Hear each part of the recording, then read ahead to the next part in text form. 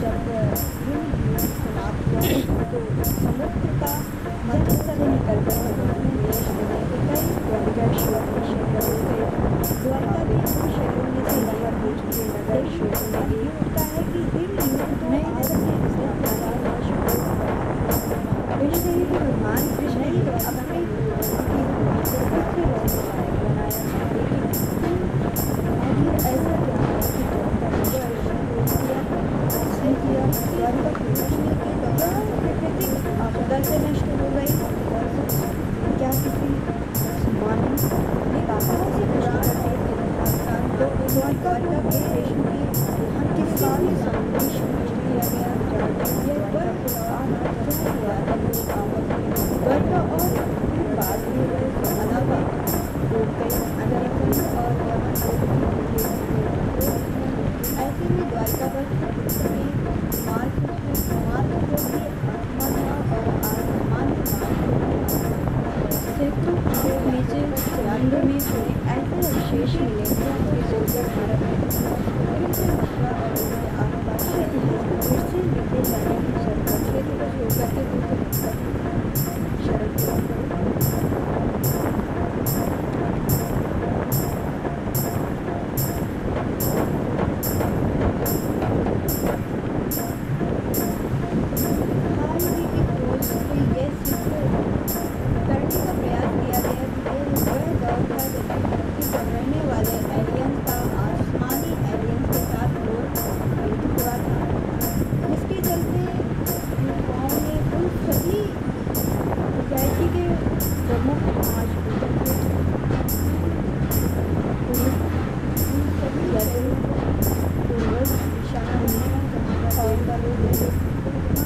इन्हीं वेदों में 5 मन कहा गया। 72 ईसा अर्थात आज से 1900 वर्ष पांचों पुत्रों ने अपने अपने नाम से राजवंशों की स्थापना की। प्रभु से यादव, शुरू से यवन, से भोज, अनु से मलिक और गुरु से वंश की स्थापना हुई। इन पांचों कुल के लोगों ने आपस में कई प्रसिद्ध लड़ाइयाँ लड़ी, जिसमें से एक दशरथियों का युद्ध और दूसरा महाभारत का युद्ध। पुराणों में उल्लेखनीय है कि यदि अपने बड़े लड़के यदु से रुष्ट हो गया, पुराण में उल्लेखनीय है कि ययाति अपने बड़े लड़के यदु से रुष्ट हो गया था और उसे शाप दिया था कि यदु या उसके लड़कों को राजपद प्राप्त करने का सौभाग्य प्राप्त होगा। हरिवंश पुराण 36 ययाति सबसे छोटे बेटे पुरुष को बहुत अधिक चाहता था और उसमें राज्य देने का विचार प्रकट किया, परंतु राजा थे सभी ने वशिष्ठ के रहते हुए इस बात का विरोध किया।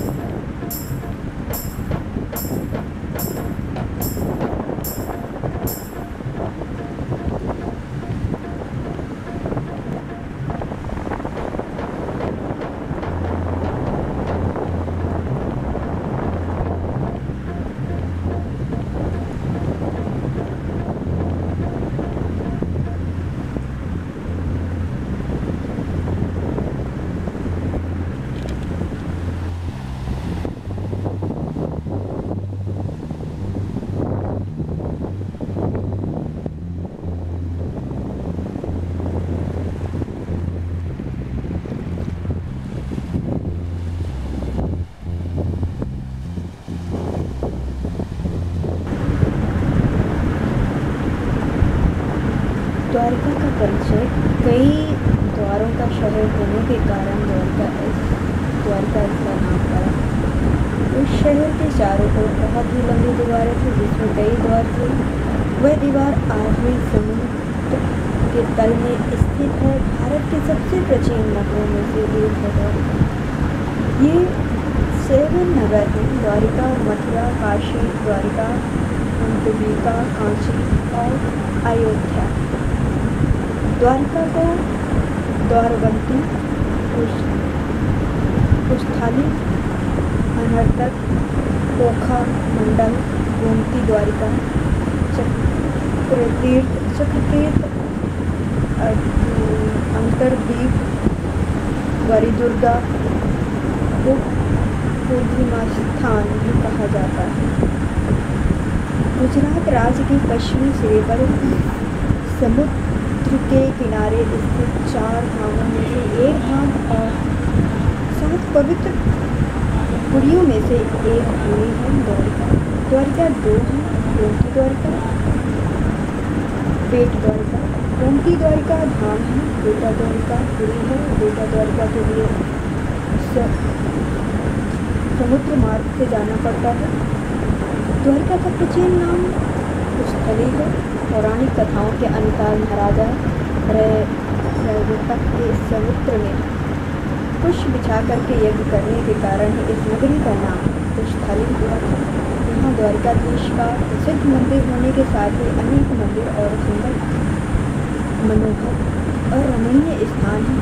मुस्लिम आक्रमणों ने यहाँ के बहुत से प्राचीन मंदिर तोड़े।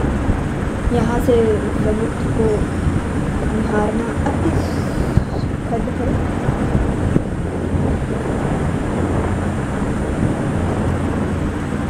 कृष्ण ने राजकंस का वध कर दिया तो कंस के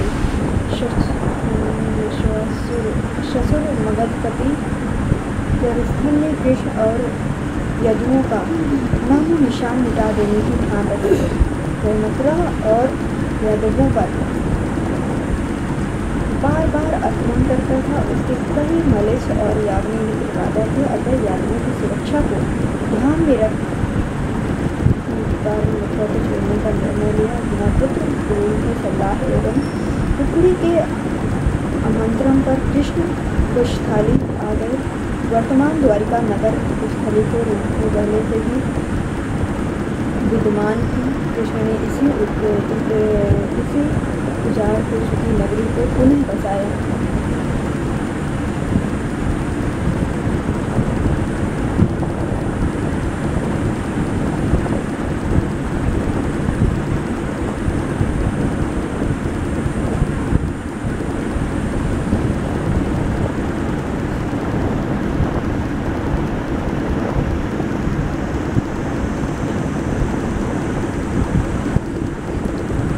द्वारिका के समुद्री अवशेषों को सबसे पहले भारतीय वायुसेना के पायलटों ने समुद्र के ऊपर से उड़ान भरते हुए नोटिस किया था और उसके बाद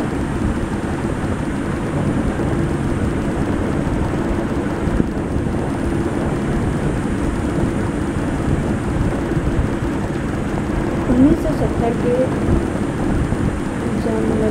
जामनगर के गजेटियर में इनका उल्लेख किया गया। उसके बाद से इन खंडों के बारे में भी प्रतिवादी का विवाद चल पड़ा। बहरहाल जो भी शुरुआत आगाज से वायुसेना ने की थी उसकी सच्चाई भारतीय नौसेना ने सफलतापूर्वक उजागर कर दी। एक समय था जब लोग कहते थे कि द्वारिका नगरी का एक काल्पनिक नगर है, लेकिन इस कल्पना का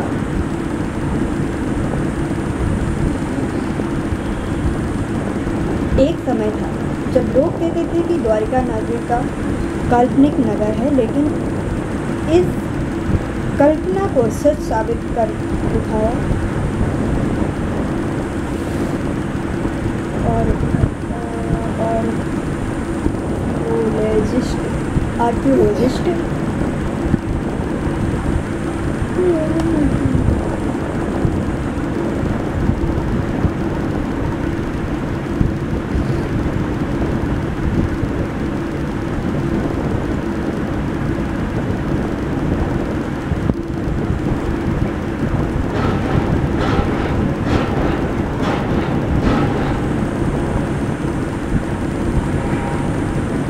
नौसेना और पुरातत्व विभाग की संयुक्त पोस्ट पहले 2005 फिर 2007 में भारतीय पुरातत्व सर्वेक्षण के निर्देशन में भारतीय नौसेना के गोताखोरों ने समुद्र में समाई द्वारिका नगरी के अवशेषों के नमूनों को सफलतापूर्वक निकाला। उन्होंने ऐसे नमूने एकत्रित किए जिन्हें देख करके आश्चर्य होता है। 2005 में नौसेना के सहयोग से प्राचीन द्वारिका नगरी से जुड़े अभियान के दौरान समुद्र की गहराई में कटे छटे पत्थर मिले और लगभग 200 नमूने एकत्र किए गए।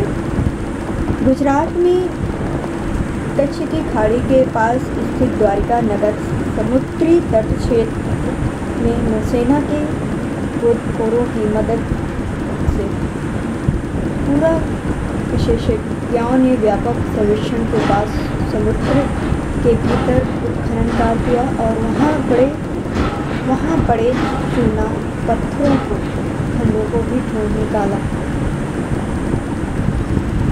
भारतीय पुरातत्व सर्वेक्षण के समुद्री पुरातत्व विशेषज्ञों ने इन दुर्लभ नमूनों को देश विदेशों की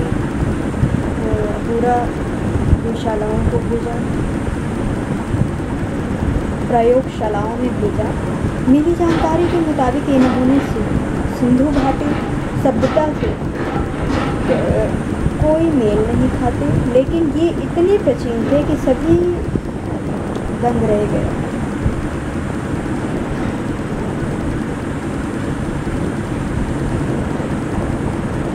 चार 4000 वर्ग मीटर के दायरे में यह उत्खनन किया और वहाँ पड़े भवनों के खंडों के नमूने एकत्र किए, जिन्हें आरंभिक तौर पर चूना पत्थर बताया गया था। पुरातत्व विशेषज्ञों ने बताया कि ये खंड बहुत ही विशाल और समृद्धशाली नगर और मंदिर के अवशेष हैं। भारतीय पुरातत्व सर्वेक्षण के निर्देशक धरोहर के एक फिल्मों के अनुसार द्वारिका में समुद्र के भीतर ही नहीं बल्कि जमीन पर भी खुदाई की गई थी और 10 मीटर गहराई तक किए गए इस उत्खनन में सिक्के और कई कलाकृतियाँ भी प्राप्त हुई। इस समुद्री उत्खनन के बारे में सहायक नौसेना प्रमुख रियर एडमिरल SBS चीफ ने तब बताया था कि इस ऐतिहासिक अभियान के लिए उनके 11 गोताखोरों को पुरातत्व सर्वेक्षण में प्रशिक्षित किया और नवंबर 2006 में नौसेना के सर्वेक्षण कोर्ट INS निदेशक ने इस समुद्री स्थल पर सर्वेक्षण किया। इसके बाद इस साल जनवरी से फरवरी के बीच नौसेना के गोताखोरों उन आवश्यकताओं और अनुमति लेकर के उन दुर्लभ अवशेषों तक पहुँच उसने कहा है कि इन अवशेषों की प्राचीनता का वैज्ञानिक अध्ययन होने के बाद देश के समुद्री इतिहास और धरोहर का तीर्थी क्रम लिखने के लिए आरंभिक सामग्री इतिहासकारों को उपलब्ध हो गई। इस उत्खनन के कार्य के आंकड़ों को विभिन्न राष्ट्रीय और अंतर्राष्ट्रीय विशेषज्ञों के सामने पेश किया गया। इन विशेषज्ञों में अमेरिका, इसराइल, श्रीलंका, ब्रिटेन के विशेषज्ञ शामिल हुए। नमूनों को विदेशी प्रयोगशालाओं में भी भेजा गया ताकि अवशेषों की प्राचीनता के बारे में किसी प्रकार की का संदेह प्राप्त हो जाए, समाप्त हो जाए।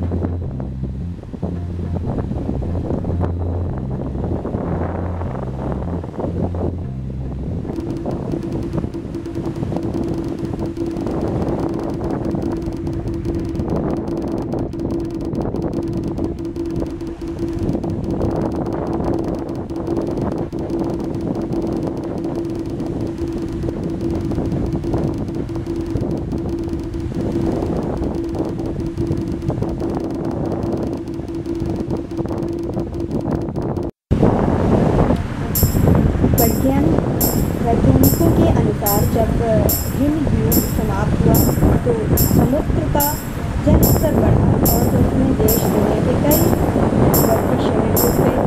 द्वारिका भी उन शहरों में से एक थी।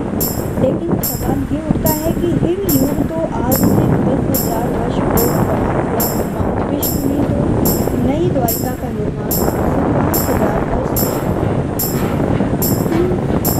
300 वर्ष पूर्व किया। ऐसे उसके डूबने के दौरान समुद्र में डूब जाने लेकिन बहुत से पुराण और इतिहासकार मानते हैं कि द्वारिका को कृष्ण के देहांत के बाद जानबूझकर नष्ट किया गया था। यह वह दौर था जबकि यादव लोग आपस में भयंकर तरीके से लड़ रहे थे। इसके अलावा जरासंध और यमन लोग भी एक दूसरे को दुश्मन थे। ऐसे में द्वारिका पर समुद्र के मार्ग से भी आसमान हुआ और आसमान के मार्ग से भी आसमान किया गया। यादों को याद में उनके पुत्रों को छोड़ करके फिर से मथुरा और उसके आसपास शरण लेनी पड़ी। क्षेत्र को छोड़ करके फिर से मथुरा की शरण लेनी पड़ी।